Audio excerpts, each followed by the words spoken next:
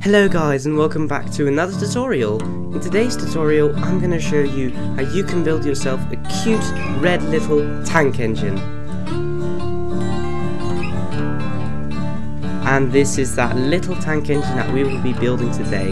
It has a steam whistle on the inside and it is built out of mostly crimsite, which is a block that can only be found within the create mod.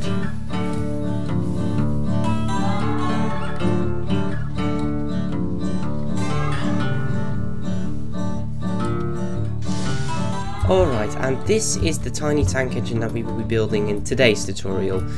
As a heads up, I'm feeling a little under the weather. I have a cold, so apologies if you hear any coughing or sniffing.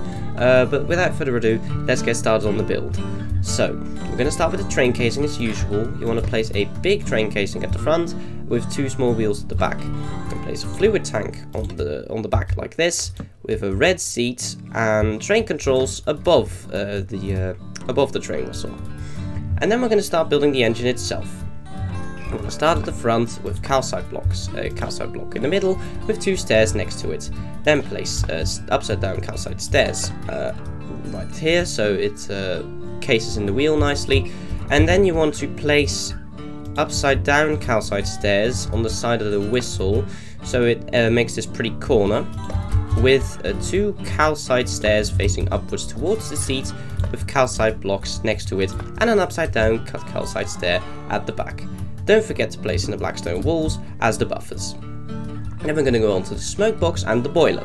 So you place a blackstone wall and blackstone block like there, then place this crimsite in a Y shape with stairs next to it and two walls on top of it like this, then three crimsite at the back, and place two lanterns at the front so the beginning part looks like this. Then we're going to go on to the roof, which is a 3x3 polished blackstone slab roof with three crimsite stairs at the bottom of the roof so they are faced upside down facing towards the blocks. And then at the end we are going to place a singular button for the release valve.